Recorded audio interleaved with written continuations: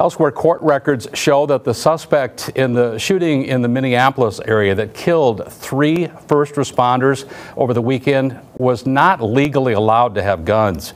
The suspect was also entangled in a years-long dispute over custody and financial support of his 3 oldest children.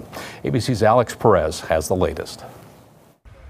Tonight, terrifying police scanner audio describing the harrowing scene in that Minnesota neighborhood where 2 officers and a firefighter paramedic were gunned down while responding to a domestic incident. He's refusing to come out. There's still 7 kids inside the residence, access to multiple firearms, including handguns and rifles. Police called to Burnsville, just south of Minneapolis, around 2 a.m. Sunday. A man barricading himself inside this home, holding his wife and 7 children hostage for hours, and opening fire on first responders.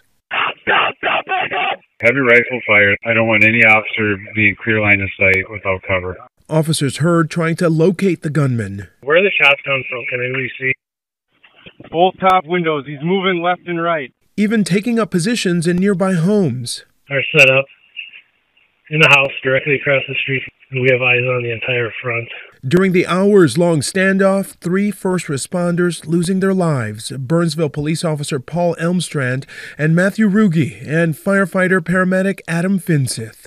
The community shattered, residents holding a vigil Sunday honoring the fallen officers. They paid the ultimate sacrifice for all of us.